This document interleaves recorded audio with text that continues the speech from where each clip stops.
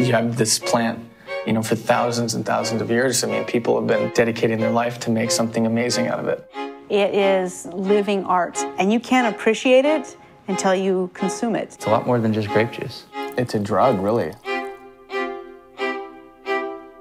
Sommeliers are professionals that are supposedly experts about knowing about beverage and wine. Somms now have become the new rock stars in our industry. Some of the most dedicated, obsessed people.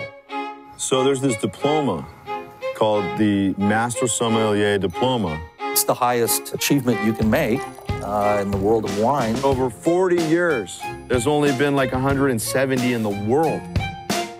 I cried when my parents died. I cried when my children were born. The only other time outside of that I cried was when I passed this exam. I've got to know every single wine on the planet. It's pretty amazing the amount of information you have to know. The regions, the subregions, the districts, the villages. It's in 5 languages. Why certain years were good, how to serve it, what to eat with every different kind of wine. Nothing else in my life has been this difficult.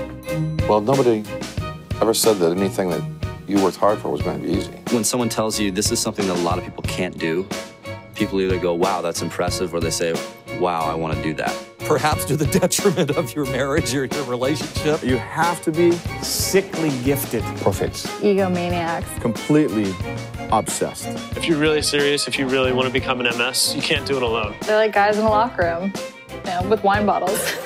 So why don't you tell me how to taste them? I mean,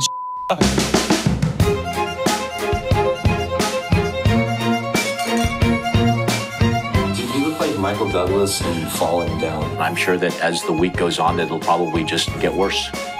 Is this happening right now? I don't know, you tell me. Oh, falling apart here.